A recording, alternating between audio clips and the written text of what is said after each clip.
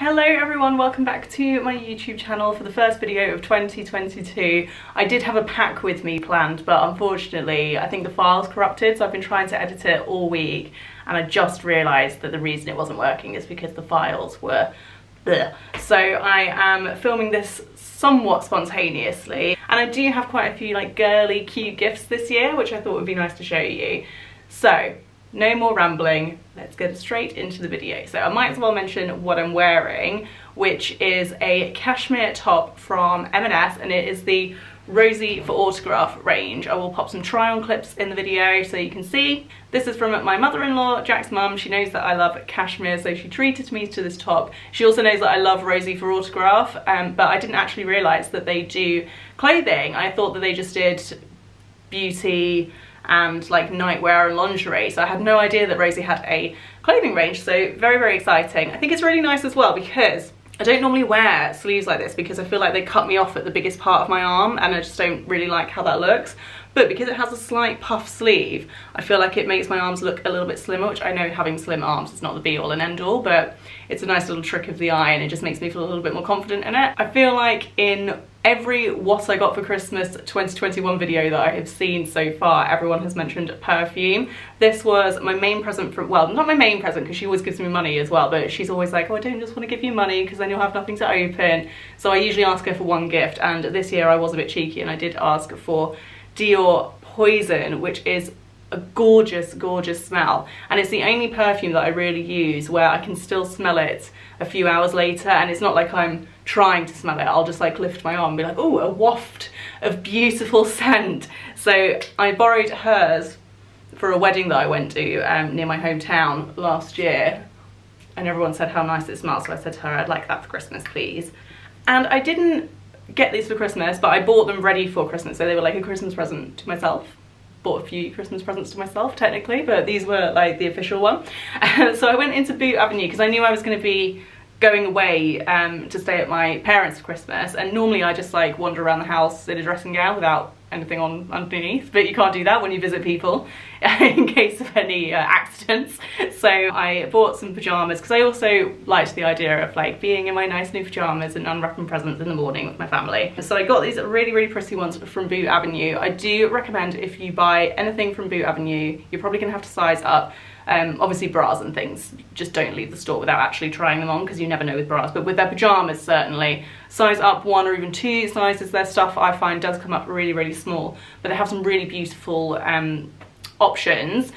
These were £40 on the label, and then when I got to the counter they were actually 28, so I was very lucky that there was a sale on that I didn't know about. But these are just really, really pretty. I love the little ruffle on them. I will pop some try on clips on that. Actually, I don't know if you'll be able to see the ruffle in that, but they've got this little frill on the sleeves and also on the ankles as well. So very girly, very pretty, and I just thought the colour brought out my eyes quite nicely as well. And I am still on a mission to find which colours suit me, and I think this like icy kind of baby blue, I think it suits me. And then I got this planner, which is something that I asked for. This is from Jack, and it's from the Inspired Stories, which is a stationery company that I discovered last year or maybe towards the end of the year before, and I was using their daily planner for my day job and I really love it. So I decided to get a diary specifically for like all my social media stuff and all the planning of that. So I asked Jack for this weekly planner in this lovely dusky rose colour. This is what I got with the planner that I used last year, this little pen holder that you can just slide onto any hardback notepad, so, and probably softback as well, but really, really handy if you have a diary that doesn't come with one of those. You can just slide these on and you can use them for multiple diaries. Yeah, it's just really, really pretty. I love it. I love stationery. I've always loved stationery. It has all of the things that I really like about my daily one, which I showed you in my stylish office essentials video. I think that was what it's called. I'll leave it linked on the screen somewhere. It is more of a weekly diary. My other one is a day planner and I do prefer that, but because obviously I have to do a lot more on my day job on a daily basis than I do for social media, I can't fit in as much of the social media stuff in the week. I can obviously at the weekend. I thought it didn't matter therefore to only have a little bit of space for each day. Yeah, and then it's got like lovely little pictures for the beginning of the month, and there should be some nice little quotes in here somewhere. This is from Roald Dahl. I began to realise how important it was to be an enthusiast in life. If you are interested in something, no matter what it is, go at it full speed ahead. Embrace it with both arms, hug it, love it, and above all, become passionate about it. Then Jack also gave me a couple of books which I asked for. I'd forgotten all about this one actually. I just saw it when we were in a garden centre one day and said, oh, can I have this please, Jack, for Christmas? So he put it away for me and I completely forgot about it, so it was actually a nice surprise even though I asked for it. So it's called The Self-Care Year, and it's things to do in each season to like really embrace nature and embrace the changing seasons. I mean, I'm not really into nature, but I am very much into cozy vibes and just generally doing things that make you feel happier. It's got very much like hygge vibes, I think that's how you say it. Yeah, I really like it. So I read the winter and spring sections last night or the night before, and there's just some really nice ideas in here. There's like yoga poses to practice for each season. There's like meditation ideas and things to do in nature and like creative little things to do. And there's lots of lovely pictures in there as well. Even as an adult, you have to have the odd picture book, which I'll come to in a moment. Yeah, and I'm gonna leave the summer and autumn sections for a bit nearer the time, just to get me into the spirit. But if you wanted to read the whole thing, I think you could probably do it in a couple of hours. Like, I read those winter and spring sections the other night, and I think it was like within an hour. So it's a very, very short book, and just makes you like feel all warm inside. It's really nice. I also asked Jack for this book by Megan Hess, which is one of her illustrated city guides. So this is New York through a fashion eye, and I just love her style of drawing. It's like fashion drawing, you know, like when fashion designers start sketching out their ideas for designs. It's that sort of style of illustration. And I just think it's so, so pretty, and I want to go to New York for our belated, very belated honeymoon at some point. So I thought I could treat this as my really fancy guidebook for some ideas on things to do, places to shop, which is obviously extremely important, and even outfit ideas. I thought, wouldn't it be fun to like find one of these outfits that she's sketched in here and then recreate it in real life, and maybe recreate the picture as like an Instagram photo. But it's just a generally really pretty book anyway, and actually it goes perfectly with my living room, so it looks really good on my bookcase because my living room is black and white and gold, so that works brilliantly. And of course you have the iconic yellow NYC cabs there as well.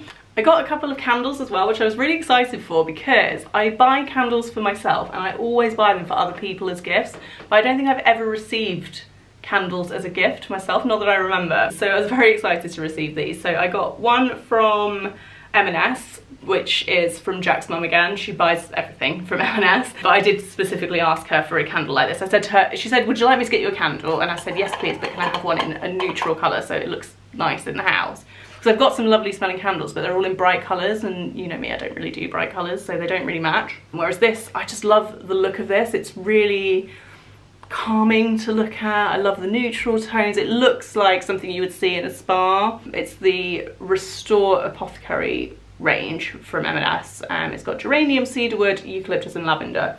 And then I also got this candle from my aunt, and it's from Dove, and it just has that real Dove scent, like it smells like Dove soap. I think I will light this in the bathroom eventually, but I have some other candles that I'm waiting to like burn out in there, so for the moment it stays on my dressing table. And then a couple of things from Jack's mum again. She gave me like a little box full of beauty bits from M&S, but I have used quite a lot of those already. I wish I had kept the little masks to show you, because there was some like under eye masks and like one of those sheet masks as well, but I had a little pamper night spontaneously last night, so I've used them.